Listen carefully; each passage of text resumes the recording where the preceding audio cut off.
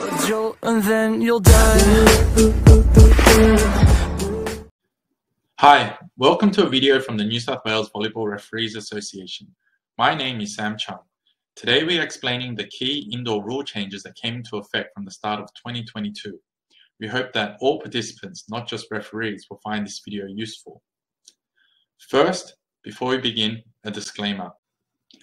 Just to be clear, these are our interpretations of the new rules.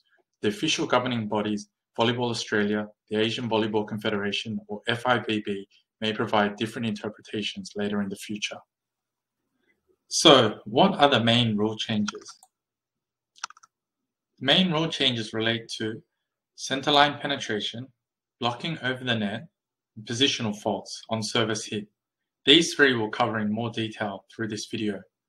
The other changes are that exceptional subs can now be made on expulsion or disqualification, liberos can now be team captain, and the libero uniforms can now differ from each other and the rest of the team. Let's look at penetration under the net. To touch the opponent's court with a foot is permitted, provided that some part of the penetrating foot remains either in contact with or directly above the center line. That is the same as the old rule, but they've added this bit, and this action does not interfere with the opponent's play. So what is the key concept here? If your foot is touching the opponent's court, you cannot interfere with their play at all. So if the opposing setter trips over your foot, even though you have part of your foot on or above the center line, it is still a fault. The old rule wasn't clear on this, and they put the wording in just to make sure it's a bit more clarified. Now, let's look at what's changed with blocking. Before, you couldn't block the ball past the net at the same time that the opponent hit the ball. Now you can. That is the key change. Another way to look at it is, the game should continue unless the blocker clearly touches the ball before the attacker. Let's watch a video of a simultaneous block over the net.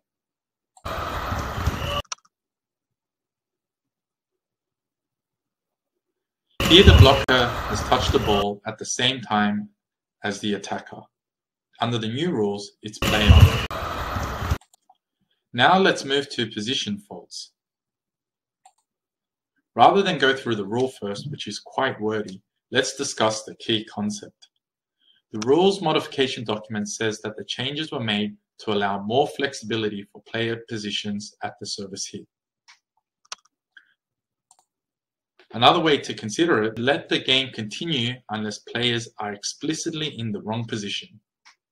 So what has actually changed with the rule? Well, the new rule says each back row player must be level with or have at least a part of 1 foot further from the center line than the front foot of the corresponding front row player. So what does this mean? In the picture, we have a typical receive position for the setter in position 1, the back person, and standing behind the outside hitter in position 2. The new rule means that as long as the green line, which is part of any foot of the back row player, is behind or level with the red line, which is the front foot of the front row player, then it is fine. Let's compare the old and new rule side by side. You can see for the exact same positioning of the players, the buffer is much greater.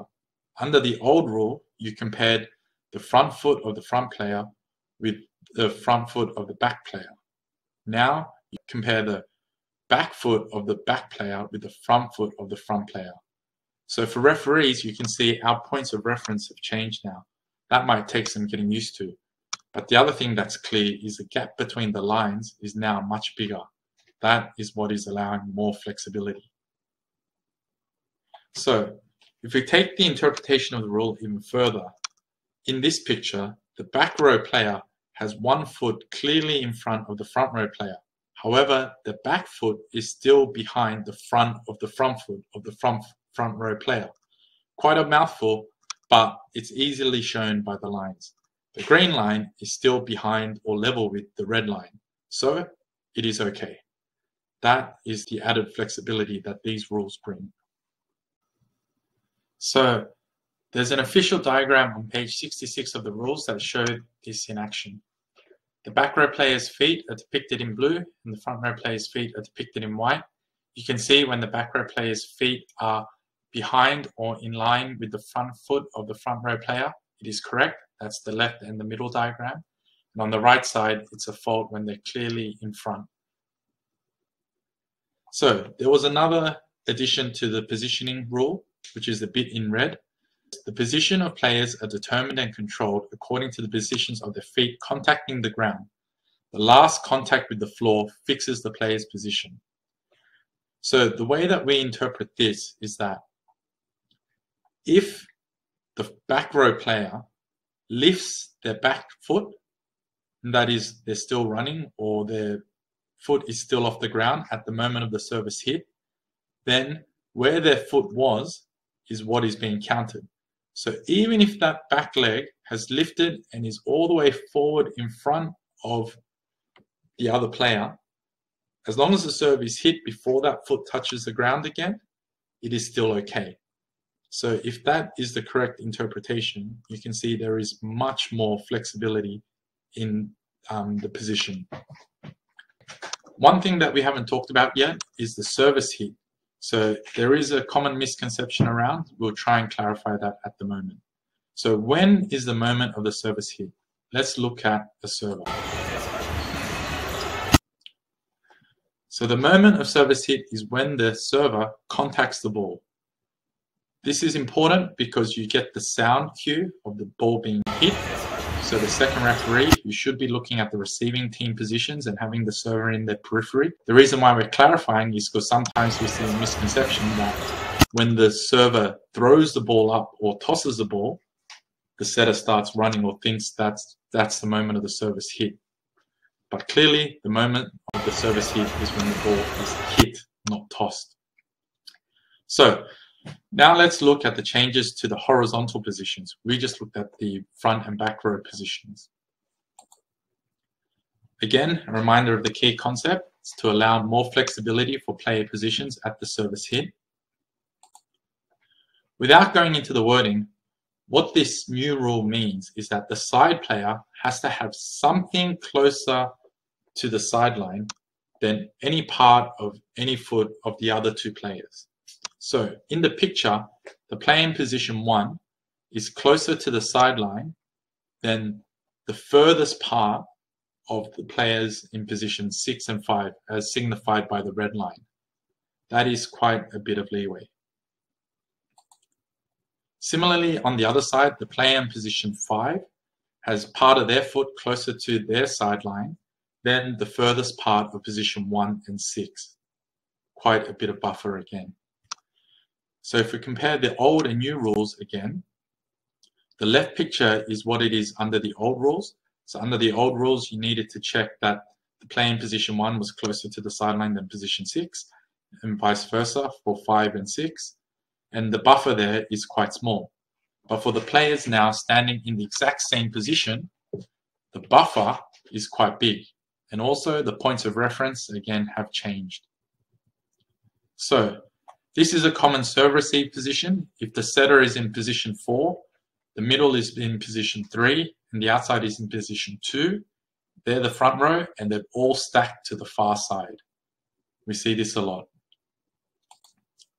Now, the setter who's in position 4 can have one foot all the way to the inside of position 2 and 3 and is now legal because they have part of their foot closer to the sideline than the furthest part of position 3 and 4.